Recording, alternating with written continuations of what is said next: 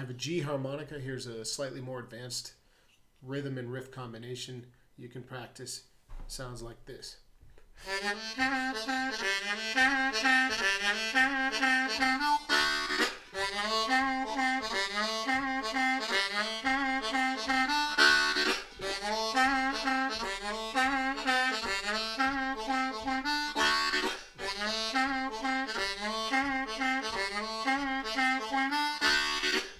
So let's talk about it for a minute. Maybe I'll just break it down into a couple different sections, and if you want the extra challenge, really, you should just stop the video, go back to the beginning, and if you want to see where you're really at, see if you can figure it out just with no explanation. If you're not getting anywhere, if you're getting somewhere, get as much as you can out of that process, and then go back to right here in the video. All right, so the first part of it,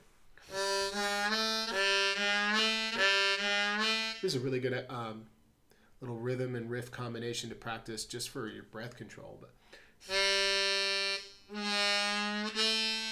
so you're getting that blow, bend, draw on the one. And practice that until it feels and sounds circular.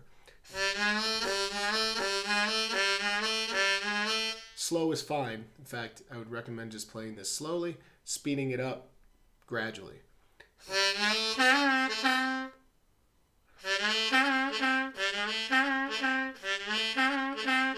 So we got to get this part.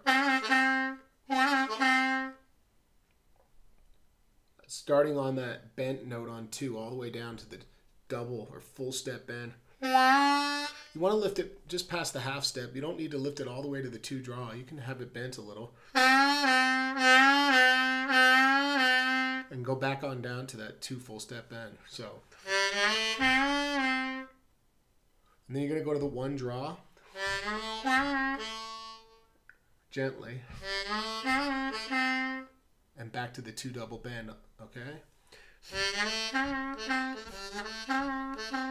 Back to the 1 draw. That's that whole little passage right there. And you're going to repeat it 3 times.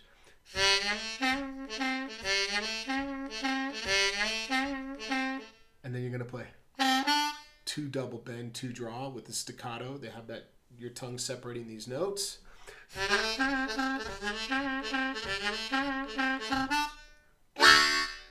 You're going to use this 1, 2, 3 chord pot. And we'll do it twice. That's how I played it. 2 times on the 1, 2, 3 draw chord, the D chord. And then just blow out quickly, which will bring you back to an even playing field when it comes to your air, so that when you start this over again, there's almost no hesitation in it. It's like just a circular. That you've gotten your in and out. So listen to the ending as I get there. I'll slow down when I get there.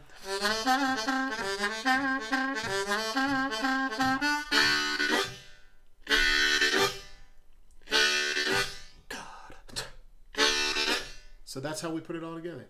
Let's play it together fairly slow to medium tempo. Once you start to get it, you can come back to this part of the video and try it with me.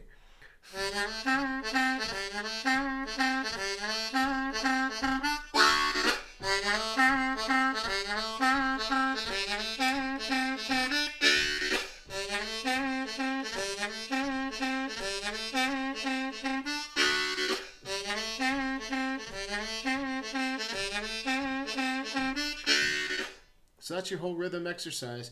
What can you do with it? Who knows? You could practice it just for the sake of working a cool little groove thing, but you know, you could try to fit it into something.